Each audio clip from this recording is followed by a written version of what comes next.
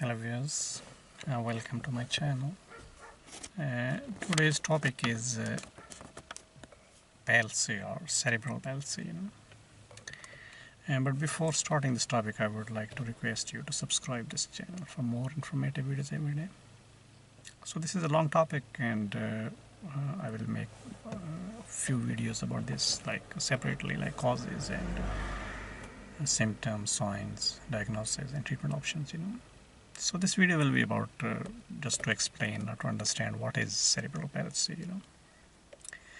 But before starting this topic, I would like to request you to subscribe this channel for more informative videos every day. The cerebral palsy, which is more commonly known as CP, it's an abnormality of the motor function and postural tone that is acquired at an early age, even before birth. And the signs and the symptoms of the cerebral palsy usually show in the first year of the life, And this abnormality in the motor system is the result of the brain lesions, and that are non-progressive, And the motor system of the body provides the ability to move and control the movements. And a brain lesion is any abnormality of the brain structures and other functions, And non-progressive means that the lesion does not produce ongoing degeneration of the brain, and it is also implies that the brain lesion is the result of one-time brain injury and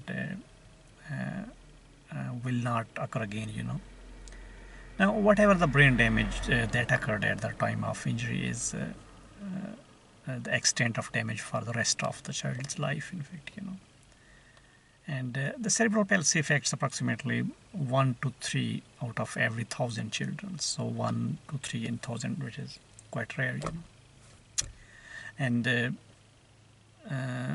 it's much higher in the infants born with very low birth weight, and the premature infants as well.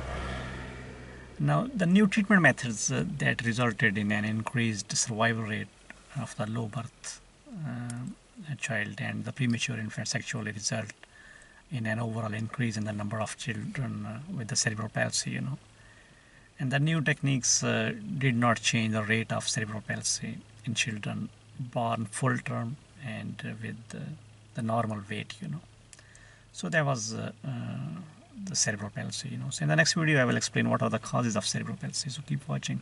Thank you and goodbye.